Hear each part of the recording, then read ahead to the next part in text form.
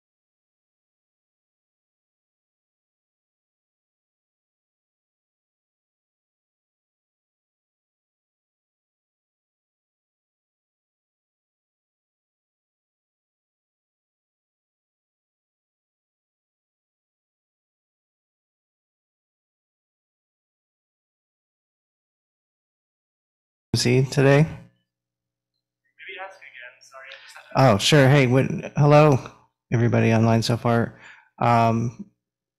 Would someone like to do Umzi today? Can anyone hear me? Okay. So, Andrew, but I don't want to do Umze. that's fair. Anybody else? So I guess I'll do Umzi then. Looks like we have just another minute.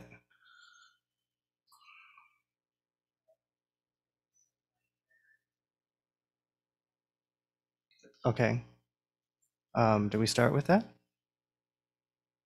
Or praise to Shakyamuni Buddha? Okay, Eli, can you put the 7-line prayer back up?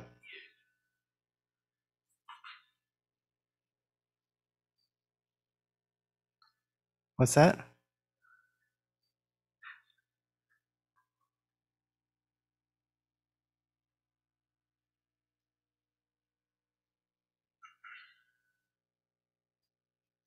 Do we just do it the once?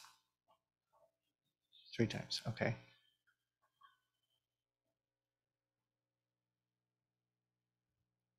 So good morning, everybody. I think probably everyone knows me. I'm Andrew. I'm Andrew Smith, Sangha member, giving our Dharma talk today. And we're going to start with prayers. We'll start with the 7-line prayer of Guru Rinpoche. Organ Yoji Nub Chang Shang Pema ge sardang pola. Ya sen cho di no drup nye. Pema jong ni je su dra. Ko du ka dro mang po ko.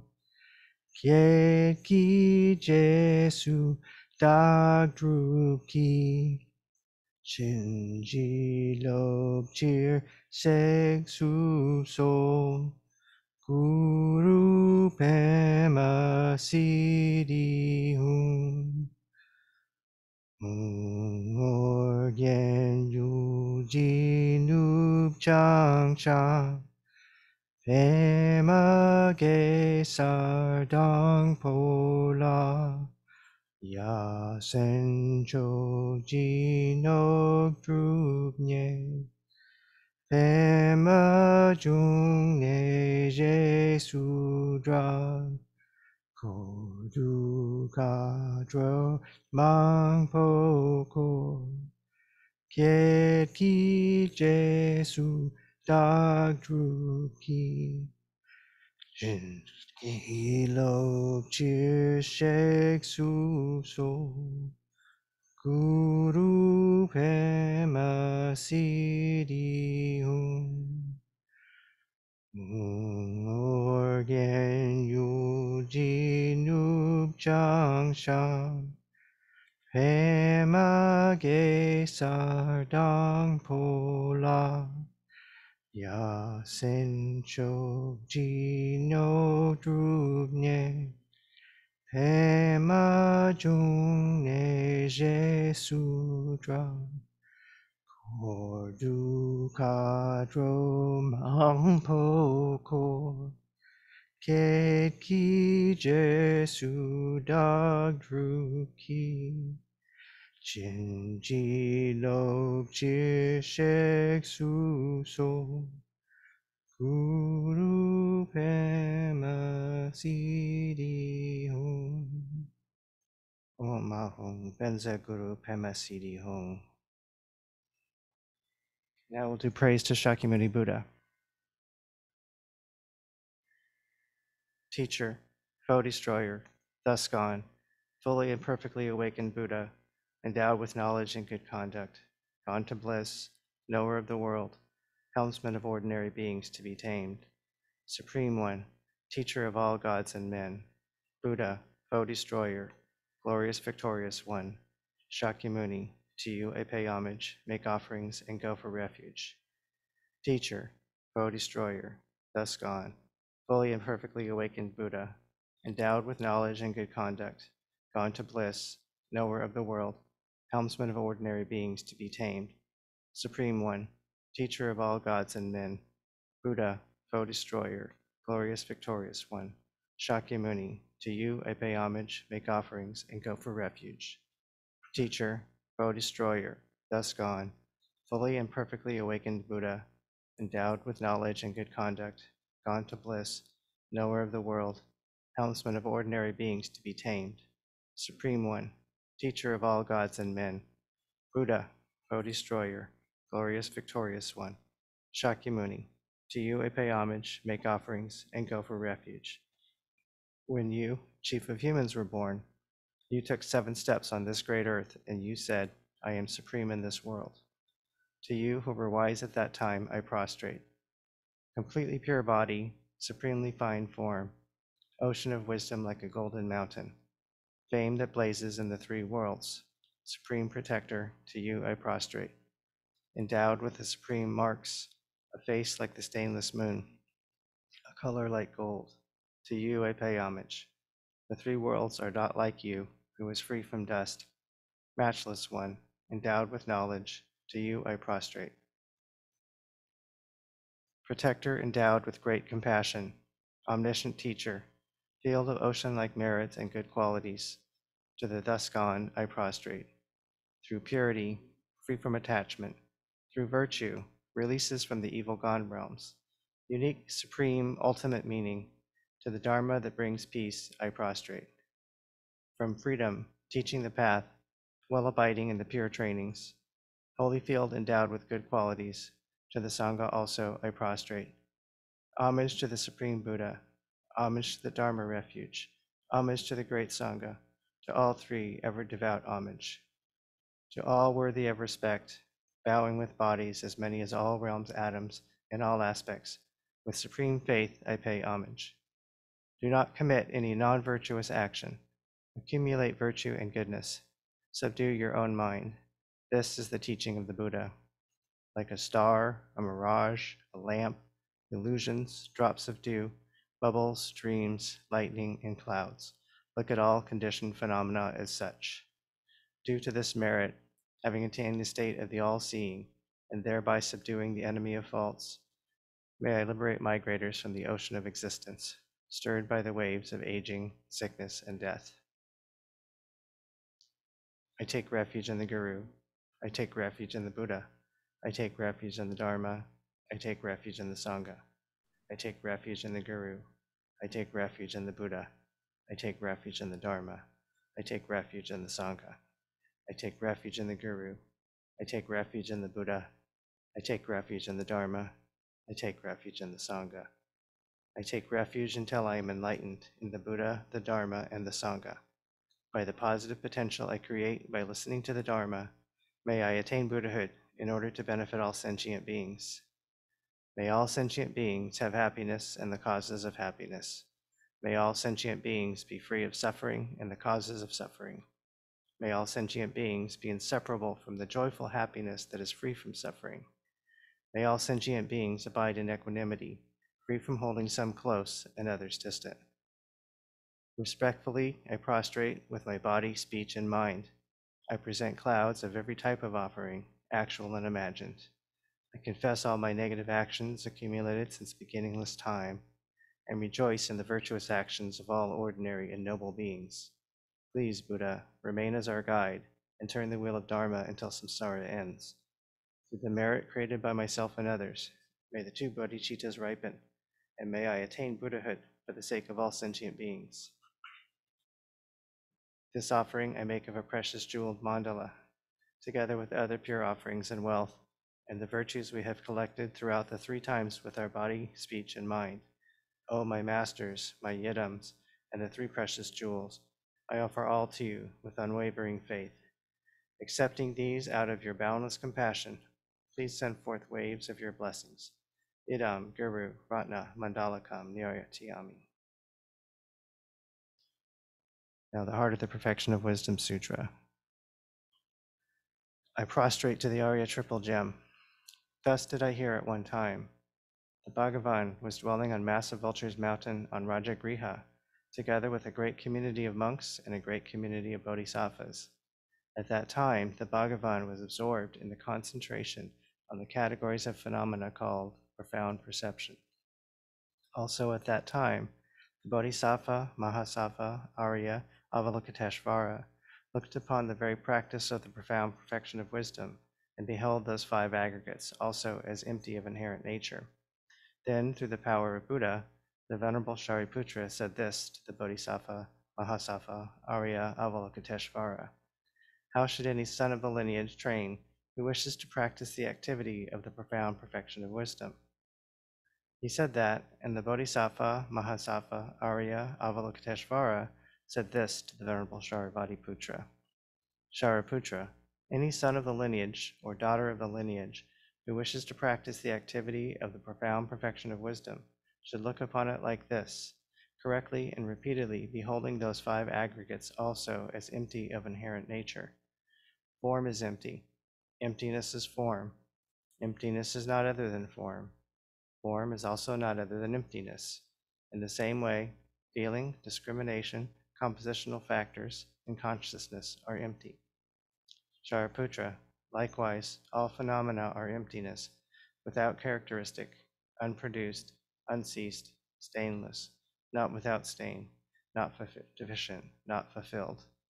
Shariputra, therefore, in emptiness, there is no form, no feeling, no discrimination, no compositional factors, no consciousness, no eye, no ear, no nose, no tongue, no body, no mind, no visual form, no sound, no odor, no taste, no object of touch, and no phenomenon. There is no ignorance, it's no extinction of ignorance, and so on, and up to and including no aging and death, and no extinction of aging and death. Similarly, there is no suffering, origination, cessation, and path. There is no exalted wisdom, no attainment, and also no non-attainment. Shariputra, therefore, because there is no attainment, bodhisattvas rely on and dwell in the perfection of wisdom, the mind without obscuration and without fear. Having completely passed beyond error, they reach the end point of nirvana. All the Buddhas who dwell in the three times also manifestly, completely awaken to unsurpassable, perfect, complete enlightenment in reliance on the perfection of wisdom. Therefore, the mantra of the perfection of wisdom, the mantra of great knowledge, the unsurpassed mantra, the mantra equal to the unequaled, the mantra that thoroughly pacifies all suffering, should be known as the truth, since it is not false. The mantra of the perfection of wisdom is declared Tayata Gate Gate Paragate Parasamgate Bodhi Soha. I'll recite this. We can recite this 21 times to ourselves.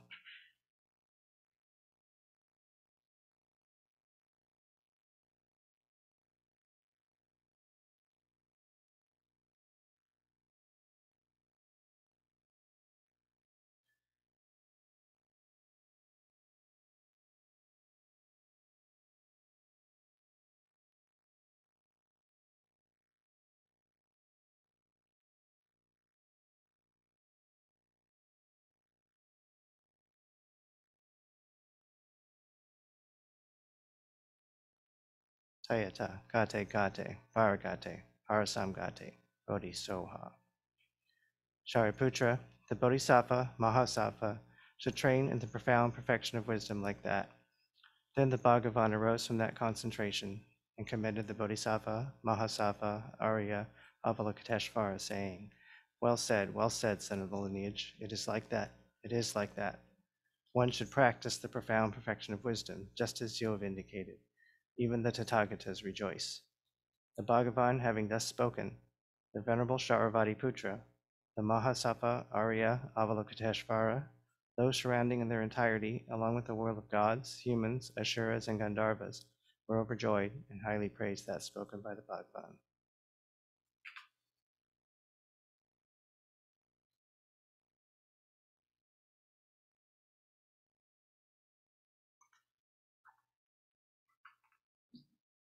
Hello, everybody, live and on the computer, at your homes, I assume.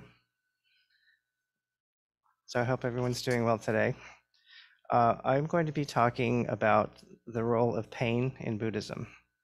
I have been working, many of you know I'm a psychologist, and I work part-time at Middle Way Health and part-time at a county medical clinic. And a lot of what I do at this clinic is work with, in a chronic pain clinic with patients that are referred to us. And it's pretty intense work. It's makes me think a lot about the parallels between pain and Buddhism, and I wanted to kind of explore that with you today. I'm not even sure where I'm supposed to be looking. There we go. Okay. So, and I'll also look at the few people that are here. So the reason that I'm there as a psychologist in the pain clinic is twofold. One is that there is a very significant mind-body aspect to pain that we'll explore some today, and also to help motivate the patient to want to consider an alternate pain treatment than the one that they're on that's not working for them, but they're kind of clinging very desperately to it. And I'll talk a little bit more about that experience in a minute, but I want to give you a few statistics on chronic pain. 50 million people approximately in this country have chronic pain. I'm sure that many people in our Sangha, when you think about that, that's 20% of people in our country have chronic pain. So it's extremely common.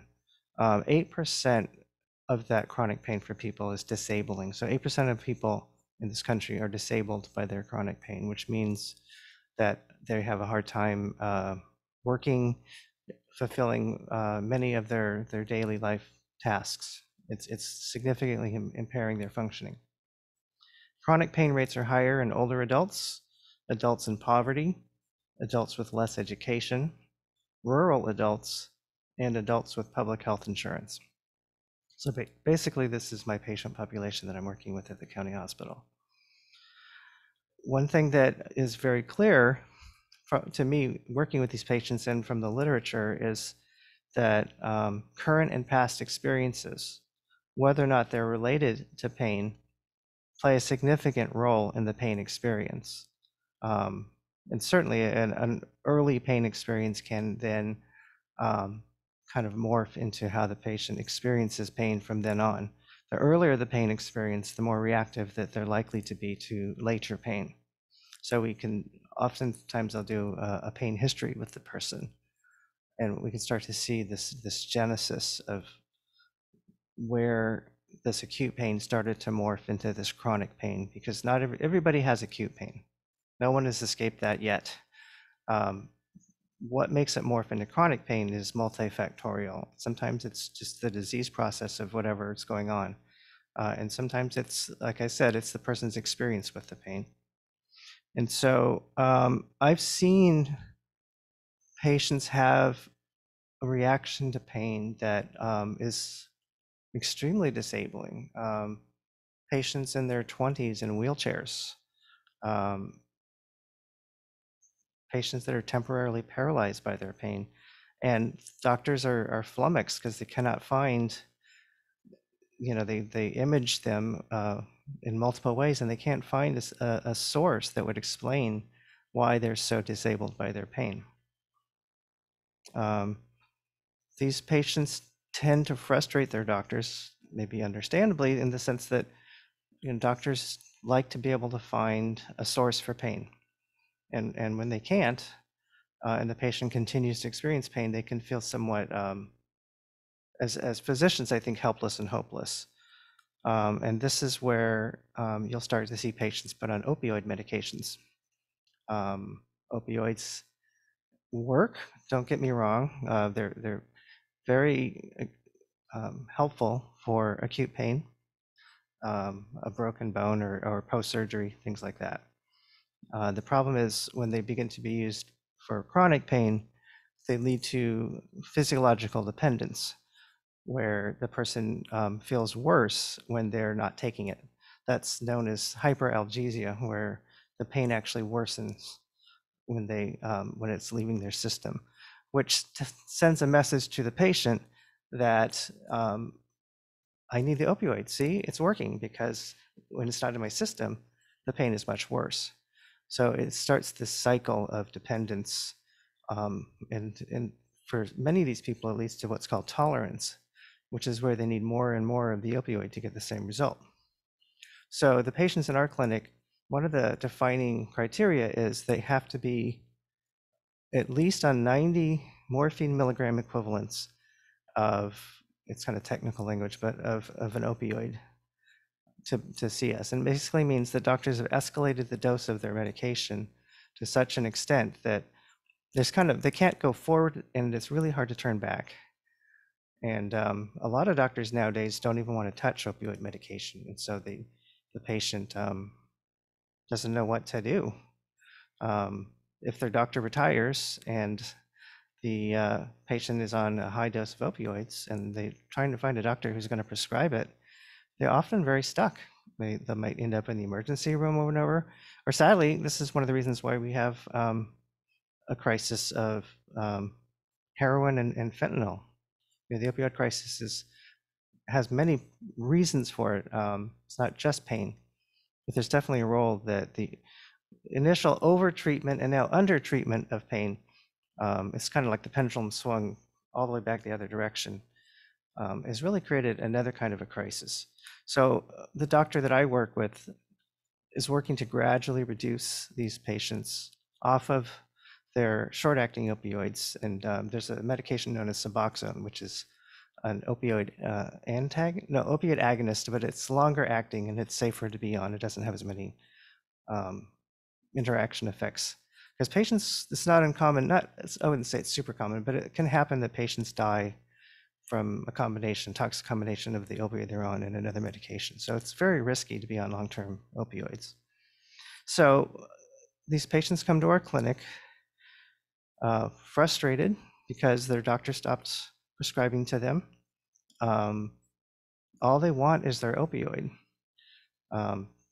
It creates kind of a not just a physiological but psychological dependence, and they get a little bit of relief, but most of the patients that we see are disabled. They're not working. They have significant issues with depression and anxiety. And all they want is the opioid. It kind of reminds me of the Hungry Ghost realm.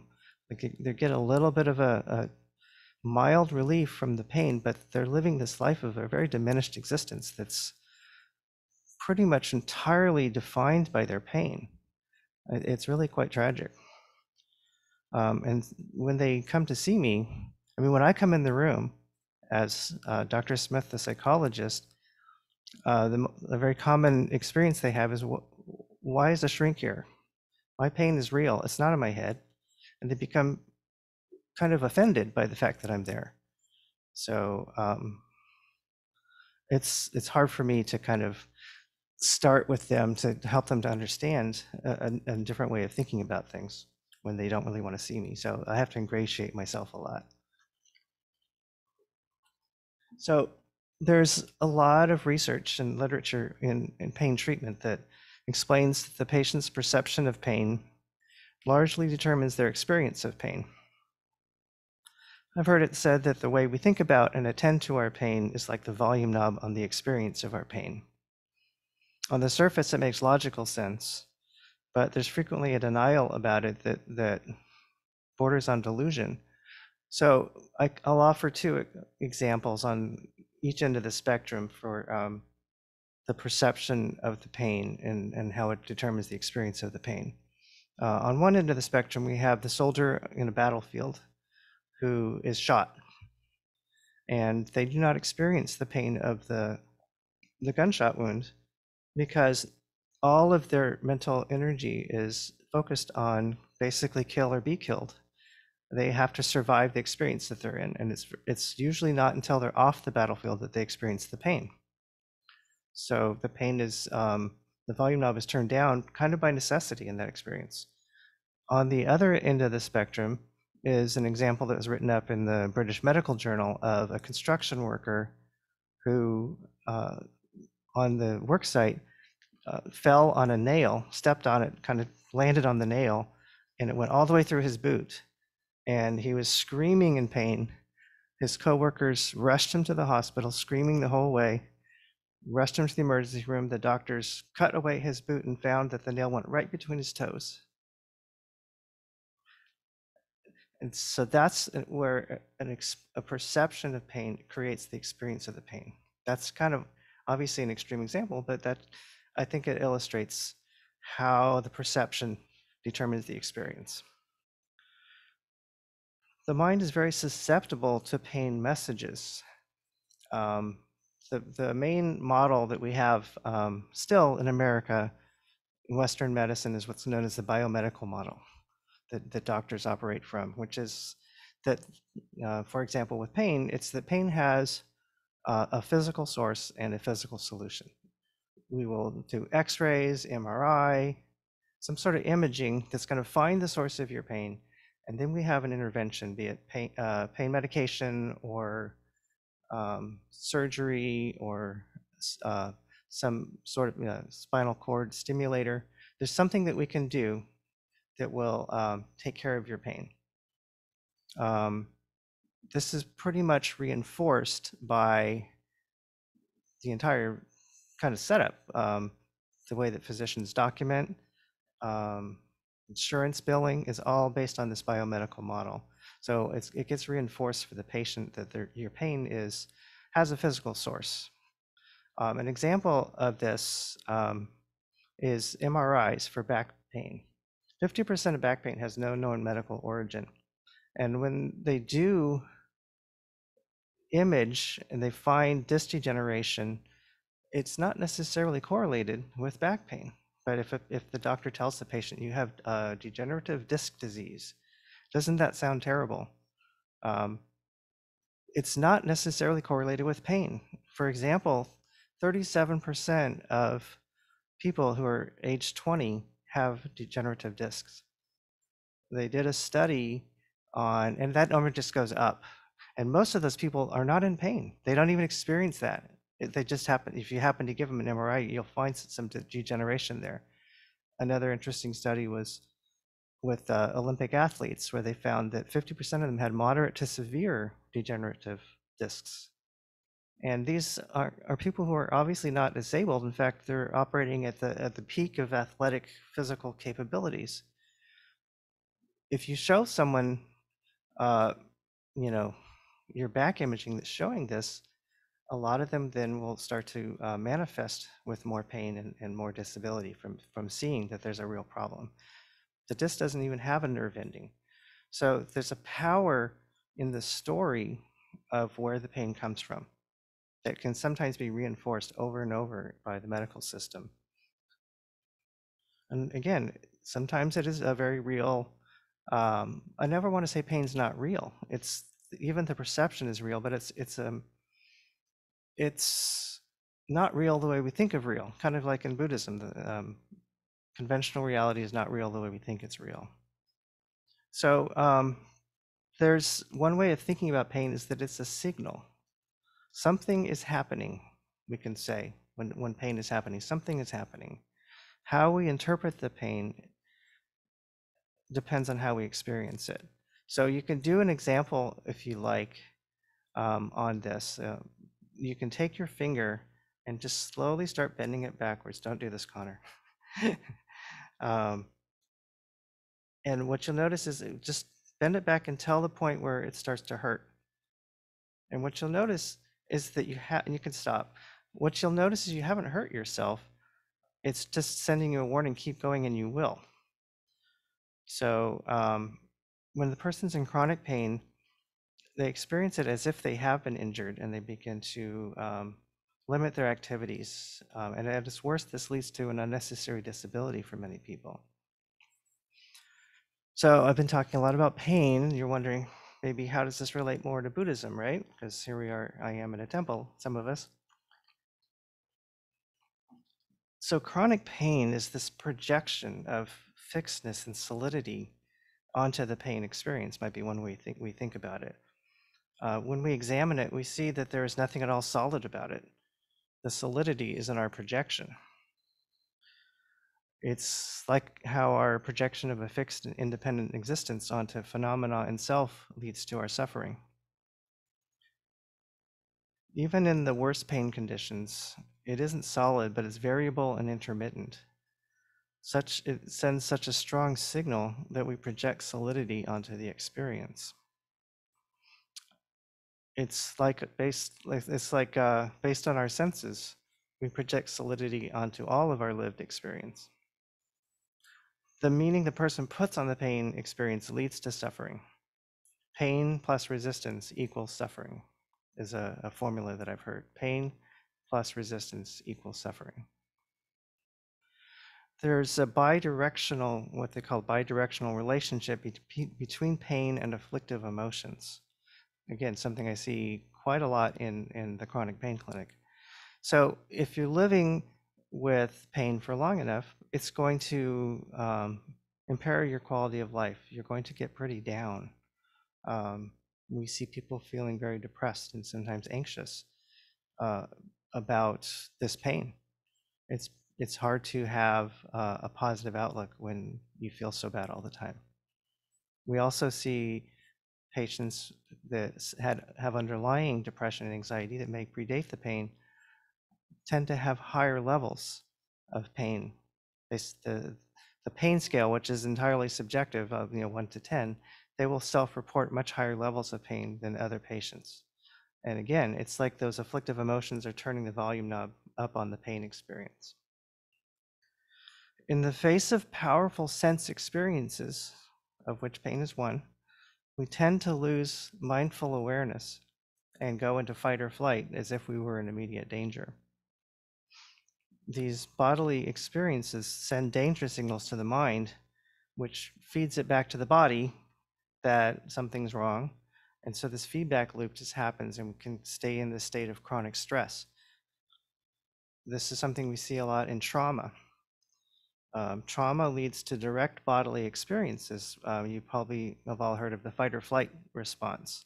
It's the autonomic nervous system engaging to help people to, live in whatever situation that they're in, to fight off the danger or to flee from the danger. This can start to kind of, for lack of a better way of putting it, can kind of burn a neural pathway. This past experience determines how we interpret all of our current experiences, or not all, but many of our current experiences. So that this is kind of what happens with a flashback. Maybe you've heard of a flashback in trauma where the person acts as if they're reliving, re-experiencing the original trauma because something reminded their senses of that trauma. Like the classic example is the car backfiring with the soldier who interprets it as a gunshot or a bomb or something. There's a book by one of the classic authors in the field of trauma called The Body Remembers. So even when the mind isn't remembering, the body is sending messages to the person that there's something seriously wrong. How it's interpreted, or at least that's the mind interpreting the body's experience, is that something is seriously wrong. And so then that creates a much stronger reaction than someone who didn't have that previous experience might have. I was thinking about this, I like this term big T and small t trauma. I think that we've all been living through at least small t trauma lately with the pandemic and maybe the recent experience with the fires, which can create a powerful sense experience of danger that reduces our capacity for mindful awareness. I was looking at home for a snow globe to bring, but we can imagine a snow globe. I like the analogy where if you shake up a snow globe and agitate it, it's really hard to see anything except everything that's swirling. And it can take quite some time for that snow globe to settle down, for you to have that calmness, to be able to see things more clearly and to have that mindful awareness. Lama calls this small scope, or it's not his original idea, but he says that, I think he said in some of his previous talks that we're currently mostly living in small scope. And just a reminder of what this means. The Lam Rim talks about 3 scopes for Buddhist practitioners. I'll go through this kind of quickly.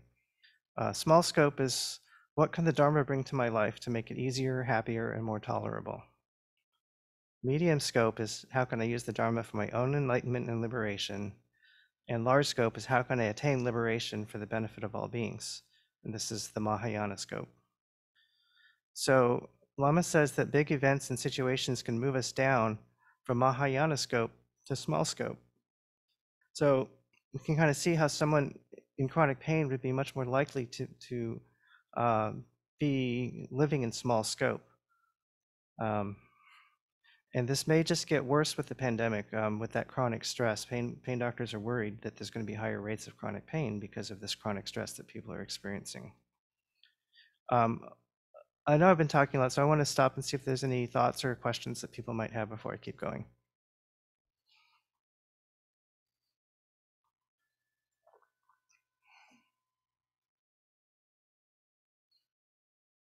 I don't see any chats. Okay, so I want to talk a little bit about dukkha now. One of the dukkha is a hard to translate word, but one of the translations is pain.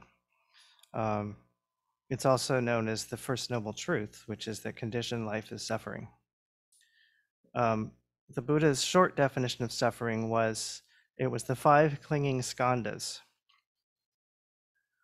So the skandhas, I got a little definition from Chensab Rinpoche. The skandhas are the 5 tainted aggregates of a mind with grasping for the truly established existence of the peak of samsara. Another way of thinking about it is it's the 5 elements that make up the basis of sentient existence: form, feeling, perception, mental formations, and consciousness.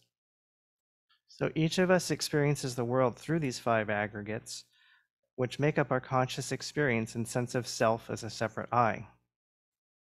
The 5 aggregates also might be seen as the stories that we tell ourselves about the world and our experiences.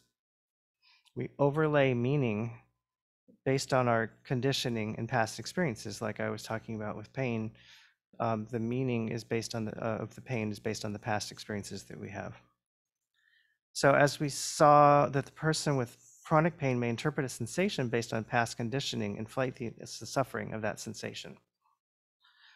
There's a sutra that uses this as an example, or is an example of this. It's the Salatha Sutra. So here it is. When touched with a feeling of pain, the uninstructed run-of-the-mill person sorrows, grieves, and laments, beats his breast, becomes distraught. So he feels 2 pains, physical and mental, just as if they were to shoot a man with an arrow and right afterward were to shoot him with another one, so that he would feel the pains of 2 arrows. The first arrow is a cause or condition that generates the sensation of pain. The second arrow is our reaction to it, especially if the arrow is filled with resistance, catastrophizing, etc. It's the second arrow that turns the volume knob up on our pain, that makes the felt sense of it so much worse. Remember that formula: pain plus resistance equals suffering. So these reactions to pain, I hope I'm kind of helping you see this, can be so conditioned that they feel automatic. And it's, recognizing them, you can't just turn them off like a light switch. It becomes so ingrained almost. And even though the Buddha taught that conditioned life is suffering, he also taught that there is a way out through realization of emptiness or not self. When the Buddha talked about emptiness, he talked about disidentifying with the 5 aggregates. Emptiness then is refraining from anything adding anything to or inferring anything about what you are experiencing. Put another way, you perceive things directly, empty of your usual stories about them. This is easy to say, but a little bit harder to do. But not impossible. Lama would probably say it's easy. From a relative standpoint, we can begin. So, what do we do? Maybe some of you are thinking, yes, this is all well and good, but when you're really in that pain, you want relief. We talk about relative antidotes. So from a relative standpoint, we can begin to reinterpret the pain signal to become our motivation for renunciation of samsara and taking refuge. Just as we suffer, we do not want others to suffer. And so we want to wake up to lead all sentient beings out of suffering. This is a line from a verse from Shantideva, Guide to Bodhisattva Way of Life. The causes of happiness sometimes occur, but the causes for suffering are very many. Without suffering, there is no renunciation. Therefore, mind, you should stand firm. Another practice that we can do is Tonglen, where we connect our pain to all sentient beings who suffer in pain. We willingly take on others' pain and give them our compassionate wish for them not to suffer. This helps lessen the self-clinging story of our own pain. Another practice, of course, is Medicine Buddha, which is a healing and purification practice we can use for anyone who is suffering, including ourselves. We invoke the Medicine Buddha, we beseech the Medicine Buddha to bring healing to us, and then we become one. Our minds become one with the Buddha's Dharmakaya mind. And then we invoke the Medicine Buddha for all sentient beings. So again, we're using it as a healing practice, not just for ourselves, but for everyone. So in so doing, we're diminishing that separate sense of self and other. and increasing our compassionate wish for all beings to be free from suffering. What's really nice about Medicine Buddha is it aligns quite well with the placebo effect that we see in medicine. The power of the mind to promote healing. I was reading this morning that up to 30% of health outcomes are likely to be placebo, the person's positive intention that they will get better, that actually helps them to get better.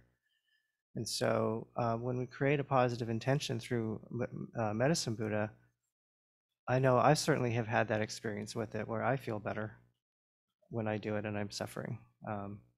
My pain experience is felt differently, often lessened when I'm using Medicine Buddha. So it's a powerful practice for me.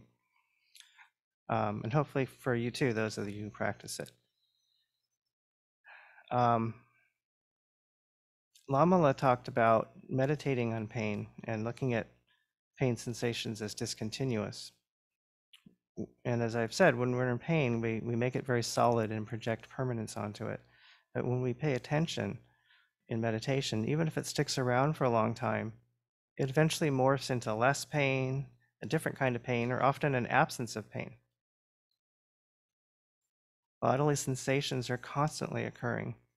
We're just attending usually to the most noxious and annoying ones. We can place the pain in a larger container of all of the bodily sensations, thoughts and emotions, and general perceptions of the sense organs that we have. And we can also see in meditation how we so quickly get caught up in our stories about pain and work on disidentifying with these stories. One of the pioneers in working with pain with meditation is the psychologist Jon Kabat-Zinn, who many of you have probably heard of. He studied meditation with Thich Nhat Hanh and other Buddhist teachers, and he brought it back to his patients at Mass General Hospital. I think it was maybe in the 70s or 80s. And he developed a secular form of meditation that I don't know if he's actually the originator of mindfulness meditation, but he's certainly one of them, the term mindfulness meditation, which is basically shamatha meditation. And he studied its effects on various conditions, including pain conditions. And he found statistically significant effects on reducing pain intensity and unpleasantness with mindfulness meditation, and developed a treatment called mindfulness-based stress reduction. So that is something you can certainly look into if you suffer from chronic pain. There's some really good research with mindfulness meditation. It may be that Buddhist practice aligns, so it's not necessary to do the Kabat-Zinn's training, but if not, that's something you could definitely look into. He's big on body scan meditation, where you go through your entire body and just notice the sensations in each part of your body. And as I was doing Medicine Buddha this morning, I realized the part of the short practice where you visualize the Buddha, the Medicine Buddha sending rays of light into your body, blue rays of light that are taking away the pain and disease. That's a form of body scan, because you're going through your entire body, identifying areas that that the blue light is applied to, so to speak. And so I think that's a nice form of a body scan that can be very helpful. So that's pretty much what I have for you, and I'm just curious if anybody else has any thoughts about how this relates to our practice, or how they're using their practice to help with their own pain that they wouldn't mind sharing.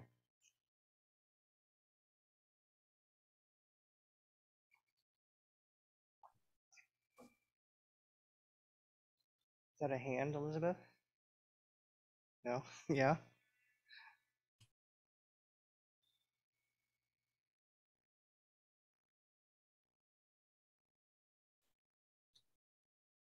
I can't find where to raise a hand. It Yeah, I don't used see to be. either, but you have the floor. Go for it, Susan. Okay, sorry. It used to be under participants, but now I can't find it. Anyway, I've got, an acute, that disc thing you were talking about, like everybody in the world has. And so every once in a while, of course, it just gives me a intense pinch. And I found that if I treat it like I treat anger, when anger just grips me, right? And just like, no. And just say, I see you. It's kind of like Mara, I see you. Anger, I see you. Pain, I see you. And just sort of acknowledging it in the sense that it is not me, not mine, not myself, but it's Mara. It's an impingement on my tranquility, if you will. So just I just try to, and then then I'll do something about it. I'll do ice, or I'll do some stretching or whatever. But it's like not internalizing it. And I'm finding that if I treat it like anger, it is helpful. I like that. It's not I am pain, but there is pain. It's like disidentifying with the pain. Yeah, it's like that. Yeah, thank you. And anger is, to your point, I think a similar, very powerful experience that creates both a clinging and an aversion that it's hard to get out of. It's also a very solidifying experience, if you will, that sends a lot of stories to us, or we create a lot of stories about. So thank you. That sounds good. I like that that helps you.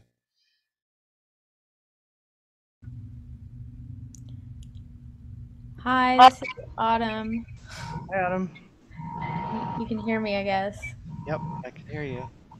This kind of reminds me of an experience that I had. This was before I came to the temple, I don't know, maybe 10 years ago.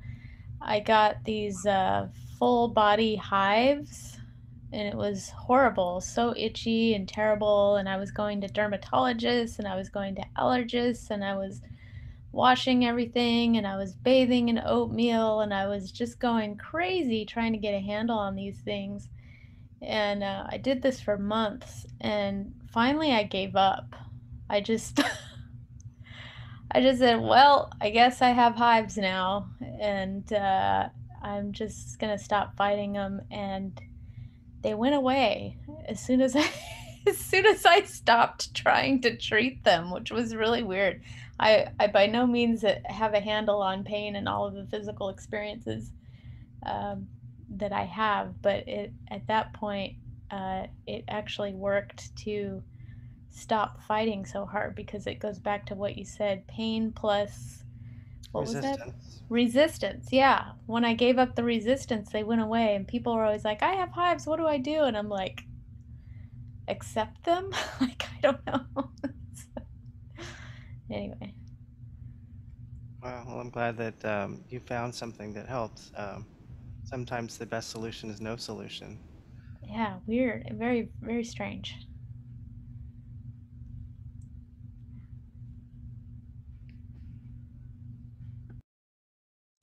Well, the resistance just exacerbates it.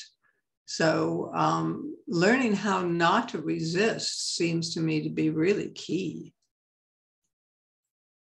Yeah, agreed. Do other people have, or do you, Susan, or anyone else have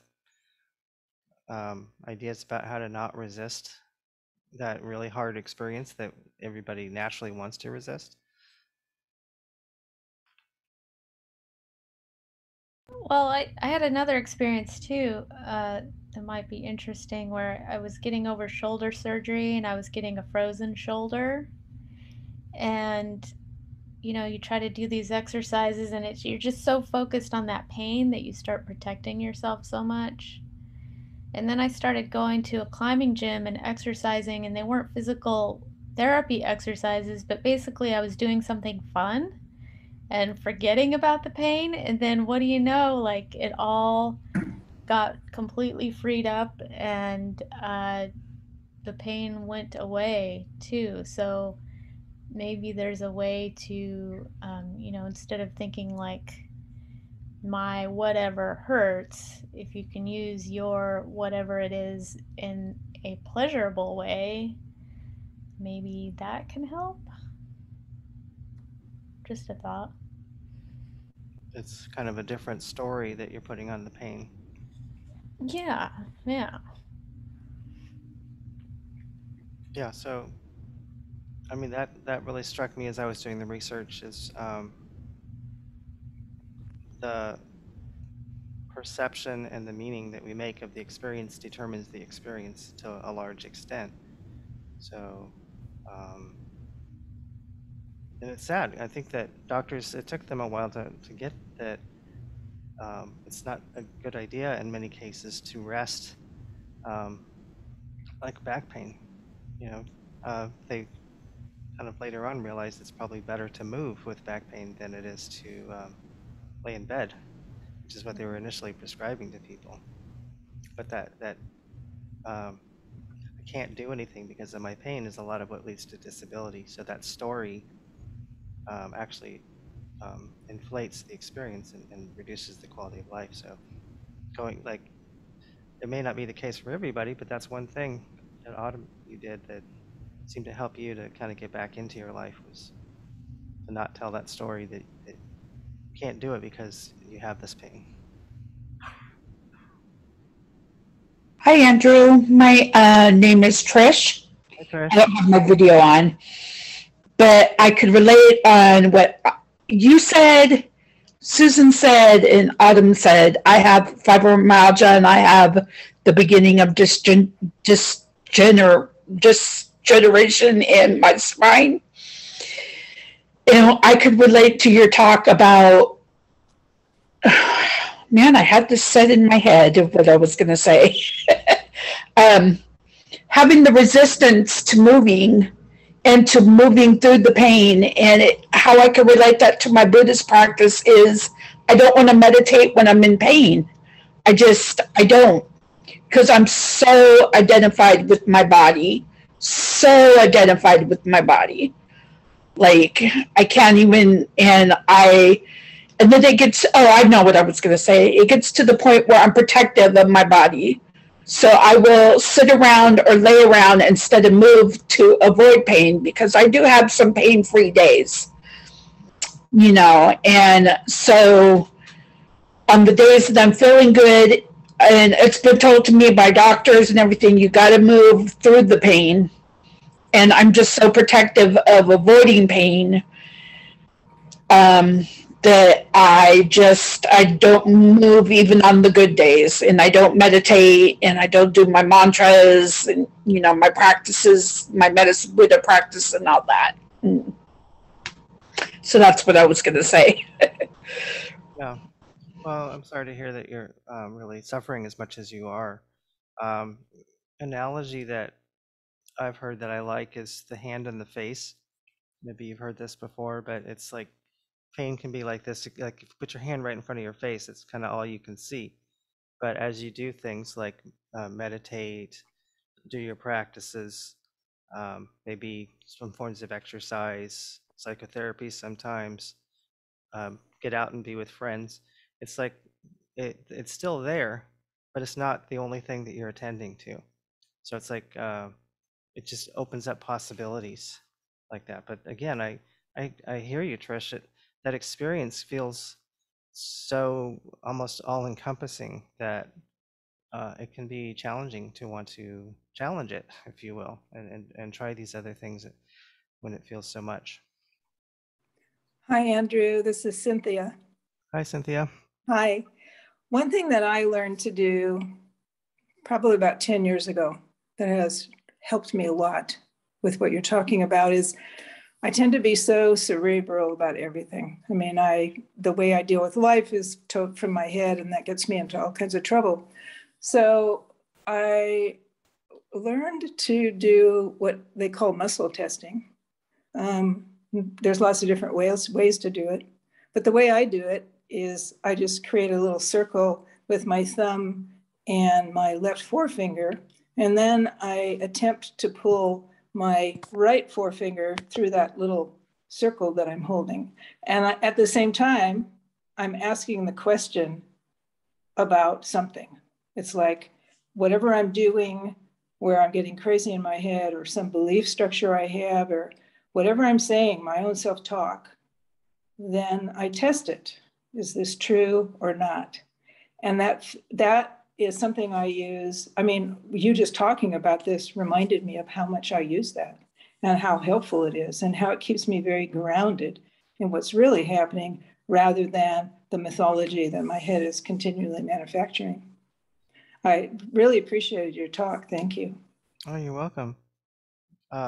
Yeah, if we can alter the story and our interpretation of our experience from a relative level, that certainly can be helpful. There's any number of possibilities that we can tell ourselves, and we often tend to tell ourselves the worst possible story, especially when we're in pain or feeling bad in some way. Our minds tend to interpret that straight to the worst possibilities. So is that really true? And challenging that sounds like a good strategy that you're using, Susan. I'm sorry, Cynthia. I was looking at Susan.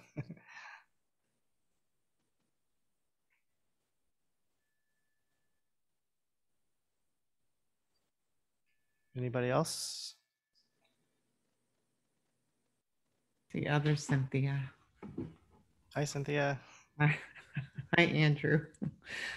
I love the talk. And I was thinking about, and Trish, I was thinking, feeling for you. And as many of you know, I have MS and I also have back pain and, all kinds of pains kind of stemming from years of MS and having to walk with a cane and, sort of cascading.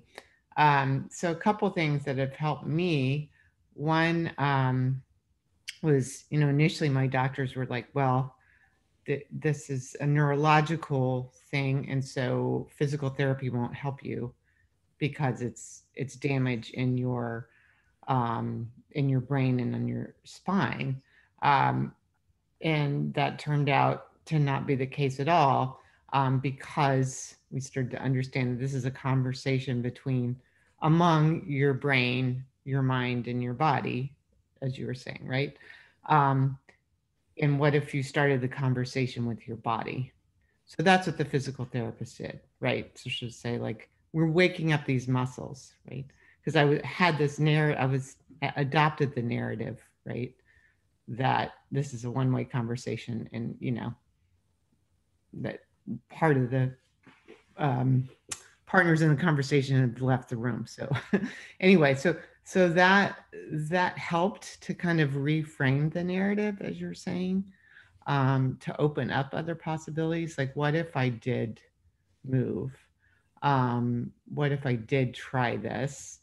And the pain plus resistance equals suffering. Absolutely. I mean, I loved, Autumn, your example and all the examples you brought up, Andrew. And I have when I'm trying to get to this thought, that, the resistance is, of course, fear, right? We're afraid that something bad will happen, that will have more pain, that will be overwhelmed by it, or that will injure ourselves, right? Sometimes that signal is doing something good for you. But what's helped me conquer that fear, and I still do this in physical therapy, where my trainer will say, okay, you're just going to walk like on a tightrope. And I'm like, well, I'm going to fall down if I do that. And then, so you can hold my arm, and then, eventually I let go and it's okay. But I started to think, I've started to say to the pain, or about the pain, it's just pain. It's just pain. Like, okay, so what's the worst case scenario? I'll feel the pain I'm already feeling. Maybe I'll feel, but it's just pain. It's not suffering, right? It's just pain. So that's helped me for what it's worth. Oh, that's great. I'm glad. On many levels, I'm glad that it helps you. I think that it kind of goes back to what story are we telling? And I love that you're telling a story. It's just pain, and we don't have to make more of the story than that. In that situation, it didn't lead to anything more for you. So it's a way to kind of keep pain out here instead of right here. Awesome. Thank you. Anybody else? Yes, my name's Garrett. Hi, Garrett. Hi. I just wanted to thank you for today, and it was kind of strange because I just went through the chronic pain program at Kaiser for the last year, a little bit over a year, and everything you said was true, and I was kind of felt like I was telling the story with you because I lived through a lot of it, and it was one of the best things that ever happened to me in my life because I used to really let my mind get involved too much and make things worse, and if nothing else, not get better. And one of the things I've been doing lately is, no matter what kind of pain I'm having, is just trying to feel the pain only and not put any thoughts into it. And if I'm lucky enough, sometimes it goes away, but if nothing else, it doesn't add to it, and it keep it going kind of, and it kind of dissipates a little bit. And I just wanted to thank you for this. This was really special today because, like I said, I just went through this program and I learned so much, and it's one of the greatest things that ever happened to me. So thank you for this. Oh, you're quite welcome. I don't know. Did you work at all with Les Aria? No, Susan Pitts at Kaiser in Roseville. Oh, okay. The reason I ask is I did a training with Les, and he works at, I think, the Kaiser Sacramento, and he's brilliant. He knows so much about this, and I learned a lot from him. And Kaiser has sounds like really excellent programs to kind of talk about a lot of this stuff. So I'm glad to hear that. I'm glad you got some help there. Thank you.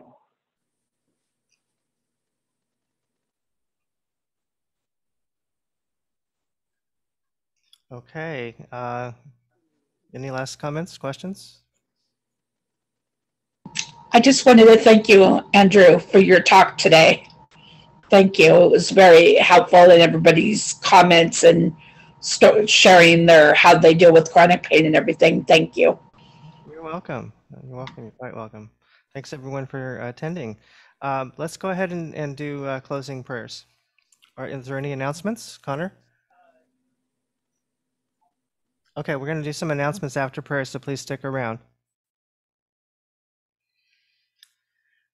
Due to the merits of these virtuous actions, may I quickly attain the state of a Guru Buddha and lead all living beings without exception into that enlightened state. May the supreme jewel bodhicitta that is not arisen arise and grow, and may that which has arisen not diminish, but increase more and more. In the land encircled by snow mountains, you are the source of all happiness and good. All-powerful Chenrezig, Tenzin Gyatso, please remain until samsara ends. May the teachings of the Buddha flourish, and may the upholders of the teachings remain forever. May all migrators achieve happiness, and may they fulfill all their temporary and ultimate goals. Losang, magical display of the deep awareness of all the victorious ones, merciful giver of a stream of profound and vast instructions to the fortunate migrators, please remain always unperishing, unchanging, unfading. Avalokiteshvara, great treasure of objectless compassion, Manjushri, master of flawless wisdom, Vajrapani, destroyer of the entire host of Maras, Tsongkhapa, crown jewel of the snowy land sages, Losang Dragpa, I make request at your holy feet. Thank you. I'm going to hold the mic for Connor. Oh, push it over. Awesome. That works. All right. Here, I can just move in a little bit. Okay, cool. Hi. So next Monday, so tomorrow night, there'll be Buddha Dharma study program with Lama. We're starting Dharma Kirti, so make sure you come. If you haven't done your essays, which I know you haven't done your essays, so please do your essays for the last 2 books. That'd be great. And I know none of you have. So time to get those in, because Dharma Kirti is going to be a wild ride. That's a lot of fun. Also, if you are interested, Svasti Abbey is having Geshe Losang Gyatso. He's continuing his teachings on chapter 2 of Dharma Kirti's commentary on the compendium of, I'm missing a word, knowledge. Basically his commentary on Dignaga.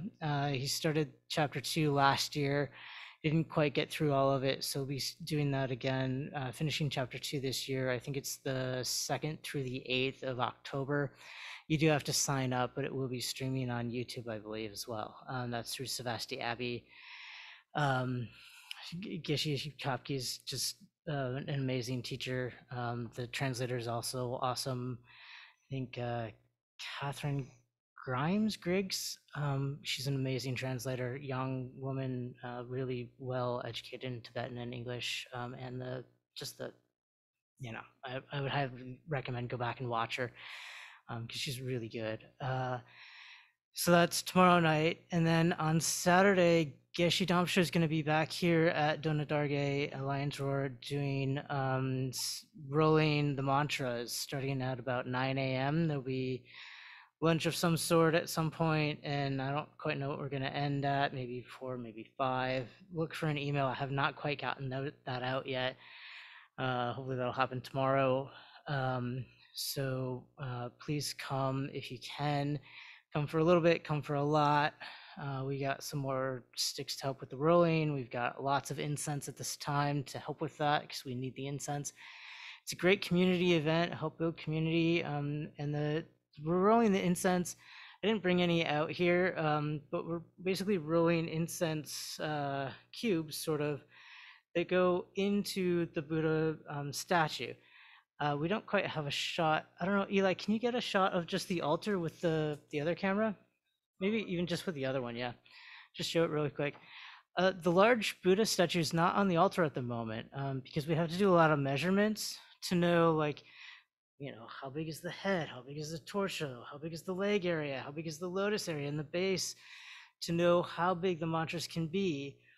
So Geshe is actually guiding us in all of that, so that we can, maybe we can't quite get it there. But so, the statue is actually in 2 parts. It's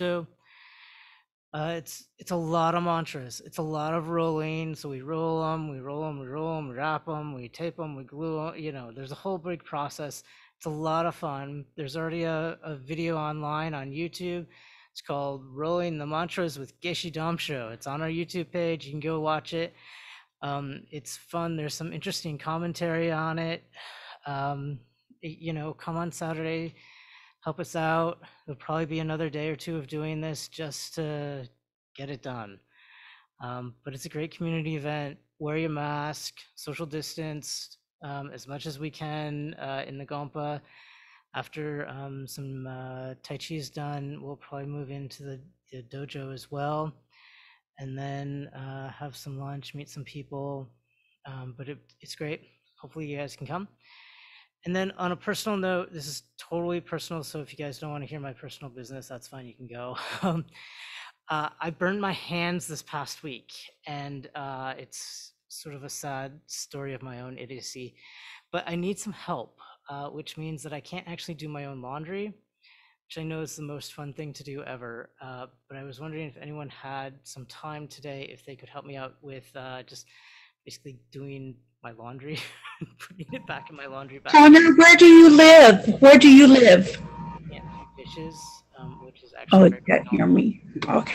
Anyone has some help, some time to help me with that, I would appreciate it. If you have my phone number, give me a call. I'll stick something in the chat right now. I would really appreciate some help today with that. So let me know. Connor, can you hear me? Can you hear me? Where do you live? And check the calendar for the rest of the events. Oh, okay. Or Lions Roar.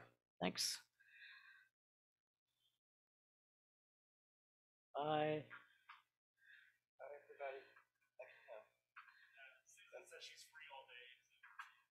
Oh, cool.